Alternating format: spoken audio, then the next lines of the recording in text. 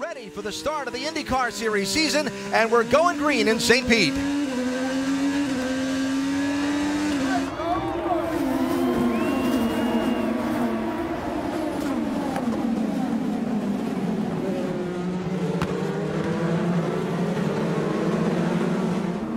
Oh, trouble! Around in turn 2. Will Power.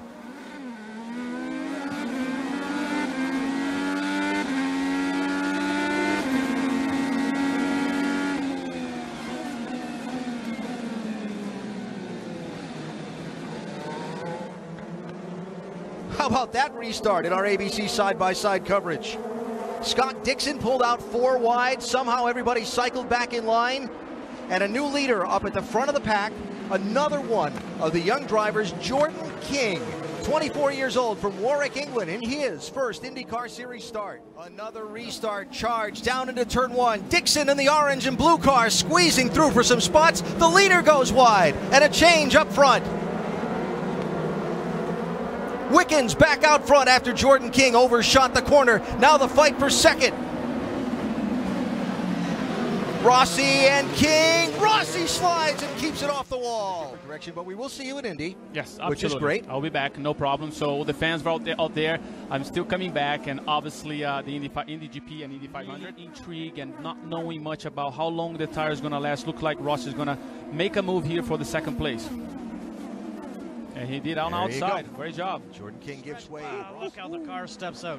Talked about cold tires and how the car doesn't have as much downforce. So many guys looking for opportunities. Oh, Dixon, pardon me, excuse me. And Sato's coming through. Now Hinchcliffe on outside Dixon. They are not wasting any time. Second place. They are really tightly packed up behind him. Wickens to the inside. Well, you can't do it any better than that, Racing Scott. entry is the last car on the lead lap. That was Charlie Kimball, who saw them coming and who pulled over. Did Rossi just go through in turn 4? Green flag, 2 laps to go. Rossi's close enough. Looking, turn 1. He slides, there's contact. Wickens spins. Bourdais goes through. Sebastian Bourdais is leading with Graham Rahal behind him. And when he went, he just went, I'm going. Kind of like Kanaan did at Indy and got away with it. Checkered flag for Sebastian Bourdais.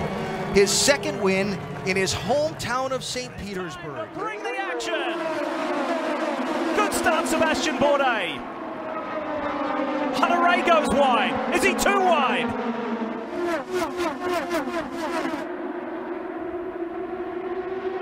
Look at Hunter-Reay slicing and dicing to the inside of Hinchcliffe. Hunter-Reay is on the charge up front. Bourdais trying to check out already. Don't know how much this is going to affect everybody in the field, but Bourdais did 1 less pace lap than everybody else, and that might pay off in fuel mileage. That would be a big advantage on a road course, but we'll see tonight with tires and fuel burn here. That was Alexander Rossi making a move on Newgarden as we ride on board with Hinchcliffe. There goes Newgarden. Whoa, big move on the outside. He's got Dixon now all over the back of him. So we go on board, going for the high line right away. That wheel getting loose around the outside. He didn't have a whole lot of grip with it. You see Will Power and Joseph Newgarden and the green flags. Let's go back to racing in Phoenix. 3 wide there. Scott Dixon backing out. Here comes Hunter-Reay again to the high side in the yellow DHL car going big. That's been his signature move tonight, and it's working. Is Rossi. He has unlapped himself, and he has taken off from this whole group of cars. So the fastest guy on track is this guy right here. If we get another yellow, he's going to be back in the mix. This is how he did it. Watch the car zipping by the inside. You can hear Hinchcliffe struggling for power down. Inside. Clear. Hinchcliffe struggling for traction. Rossi worked the low side. Now we're on board with Zach Veach looking backwards at Robert Wiggins. And there goes Rossi. And there was 3 more lapped cars in front of him. He's passed all of those guys. Show the apprenticeship is over for Alexander Rossi. And you know what? I asked him about that. He said, you know what? Townsend's right. He said, we've talked about it long enough. It's time for me to prove it. You can see the determination for that young man. Right now, he is by far the fastest guy on the track. It's So look, easy work of this car. Look at that. That's Tony Kanaan. Yeah, easy work. Blows by Tony Kanaan. And They're going to go down a lap here for sure, but the caution didn't come out when they were hoping for it. And for the various things that have happened tonight, only one caution as Alexander Rossi comes up alongside Ryan Hunter-Reay, his teammate. There is no stopping Rossi. Look at the speed going into the corner. So he's flies.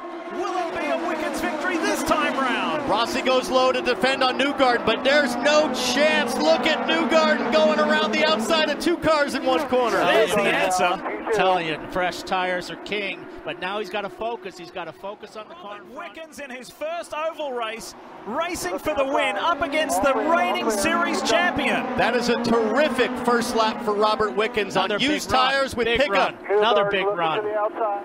Here comes Joseph. Big risk for Newgarden to stay up high like this that. Is heads up driving from Robert Wickens. First time on an oval. Hinchcliffe has disappeared. Rossi is now up to third. Oh, big move on the outside. There you go.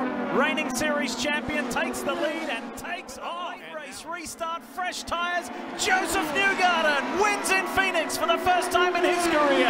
Robert Wickens at his first oval race gets on the podium, and so too does Alexander Rossi. A 2.5 second lead over Will Power and Scott Dixon running third. Here comes Kanaan up the inside of Wickens. Oh, they're going to hit. He makes it work. Good clean pass, TK. 3 lap cars and 3 people battling for second. Push to pass for Bourdais. Look at this double draft right here. Watch, he's going to slice to the outside. 3 wide. Oh. Piggott in on the pill. Look at that. Bourdais, what a move. What a pass. Let's ride and enjoy.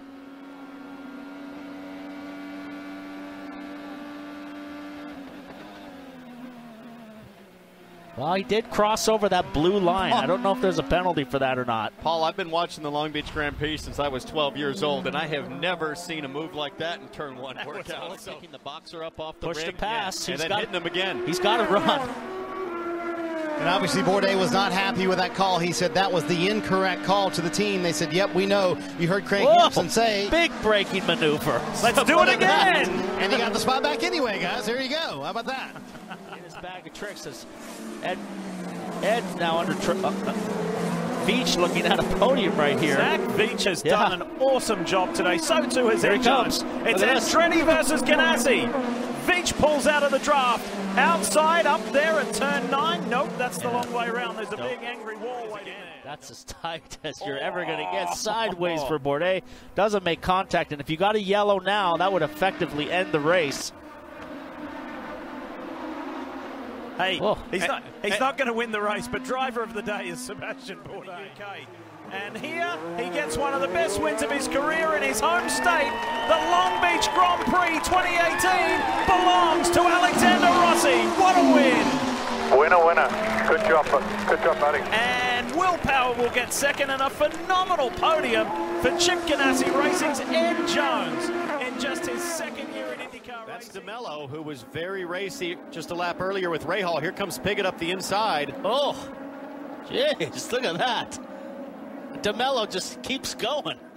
Wow, what a move. It's going to be a big deal as we see how Wickens got by Veach, turn 5, nice and clean up the inside. He's a 4-time champion. He's strong and there. You don't want to mess with him. Strong to quite strong, you'd say. Mistake from Zach Veach to get a little wide there, and now you've got the most successful driver in the series coming up the inside to make the pass. In a really strong apex through time race. Veach here really struggling.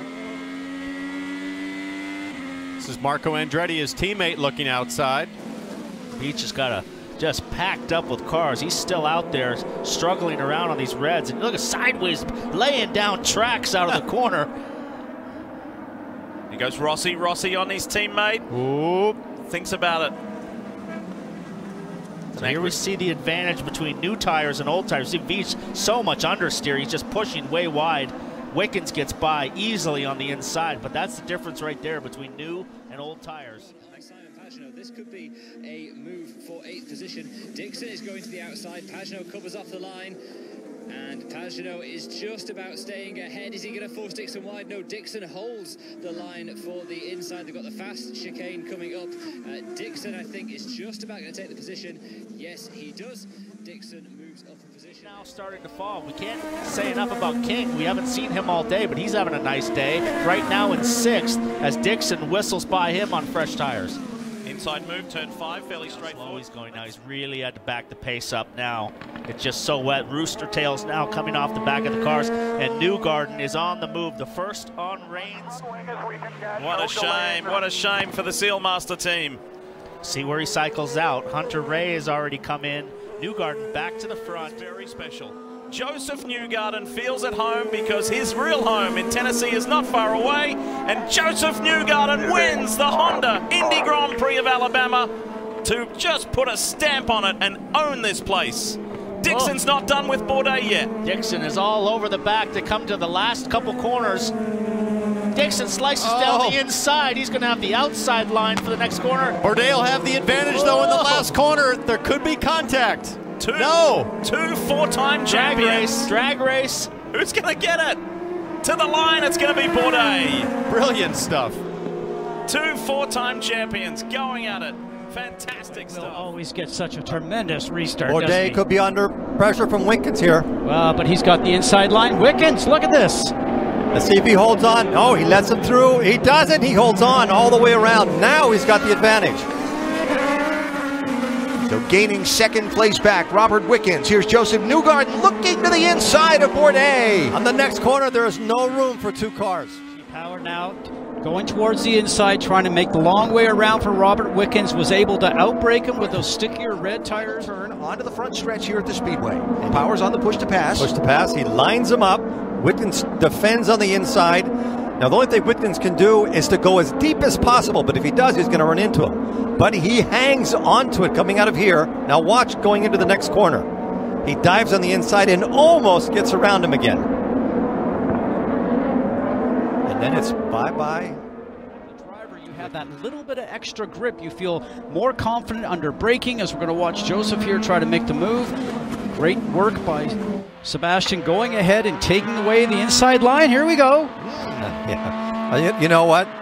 That's just probing. That's probing and irritating the car that's in front of you. You were good at that. There's none of those things that he's doing will stick unless he can get more of a run. Like right here. Again. Braking zone. Newgarden over the curve and around. And he's going to throw 4th place aside, trying to make that move stick. 19 right here. He's on push to pass. But on the outside. And Bourdais trying to combat it with push to pass also, but he got on a little bit too late. 3 wide. Newgarden trying to make up some lost ground. He'll get around Marco Andretti. Now Hunter Ray with a peek at his Andretti Autosport teammate.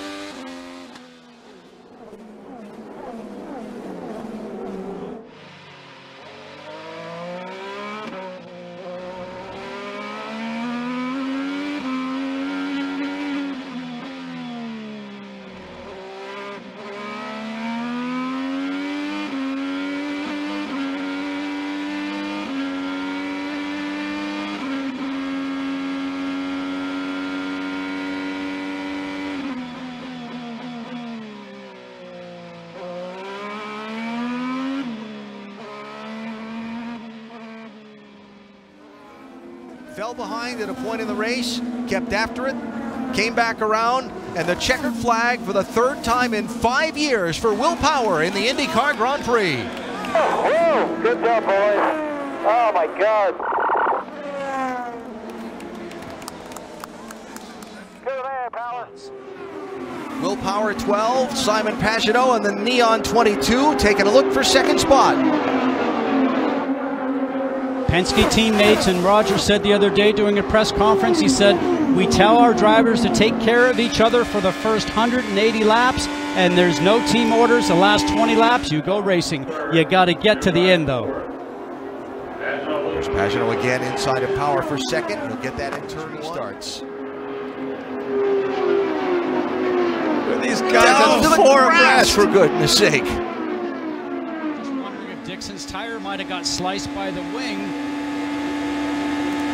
And he's down by the grass. Haven't seen that since Ryan Hunter-Reay was making the move and looking on the high side. Man, I'm glad I'm in the booth today. Hunter Ray with a move on Pagenaud.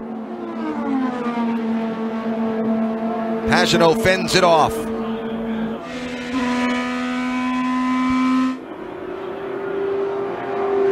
Castroneves tries to attack. Look at Rossi on the outside. Oh. Alexander Rossi with the move of the race. You just don't do that with these new cars, but he did. And we're Four wide.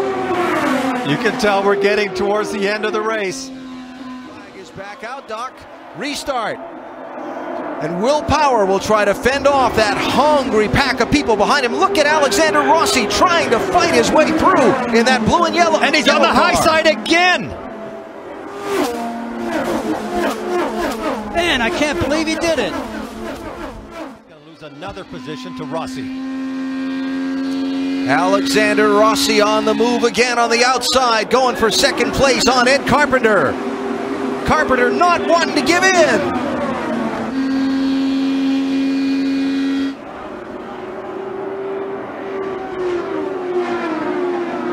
Rossi is still on Carpenter's gearbox, leaving 2. Oh, big slide there for Matthias Laced. Wiggins had to check up. Look at Kanaan. Tony Kanaan trying to blast his way back toward the front.